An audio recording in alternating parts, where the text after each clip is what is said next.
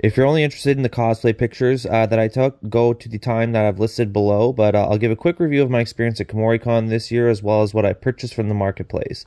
I'm happy to say that the 2023 Kumoricon was much more organized than last year. The line for badge pickup still took over an hour, but there was no COVID check line this time, and the staff and volunteers were much more prepared than they were last year in almost every aspect. This year they put tape on the floor indicating where lines should form so people would line up in an orderly fashion for panels. And this goes double for the cosplay contest, where they had multiple staff dictating where to line up so that there was no confusion. I feel as though the organizers learned a lot from last year, and because of that, this year's Kumoricon was so much better for it. Some of the panels that I attended were the Anime Jeopardy as well as the Celebrity Anime Jeopardy, which for me are always fun to test your knowledge and maybe learn a thing or two that you didn't already know. We went to an idol festival, which my wife really wanted to attend as she had bought some pen light glow stick things, and we had a lot of fun waving those around to the beat of the music and the performers. The cosplay contest, of course, was, as in my opinion, is a must-go to any event at any convention to see all the cool competitive cosplays, skits, and performances.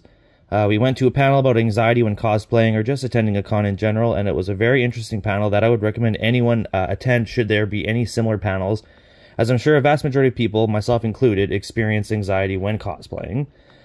The last panel that I went to was a Honkai Star Rail Meet the Voice Actors panel, which had Alejandro Saab, who voices Jing Wan, Danny Chambers, who voices Arlen, and Howard Wang, who voices Luca. I just started playing that game like a month or so ago and absolutely love it, so I just had to go to it. The panel was really cool because all three of them played the game quite a bit and knew a lot about it to discuss with the audience. Getting into what I bought while I was there, starting with the 3 patches of Pumpkaboo Spice Latte, Summoning Society, and Cosplay Contestant, all Pokemon that I find absolutely adorable, as well as all 3 pins that somewhat match the patches with the exception of Phantom instead of a Mimikyu pin.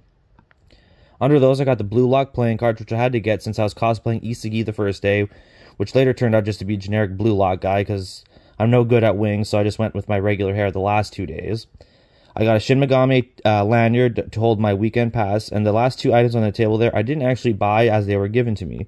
The Lapras Pokemon card I got from someone that was just walking around letting people pick out a random card from their hands, which they say they do at every con, which is really cool. And then the Kaiba Corp ribbon I got from a Kaiba cosplayer that you'll see a picture of later, which they said was their business card, which is one of the coolest things that I ever received at a con before.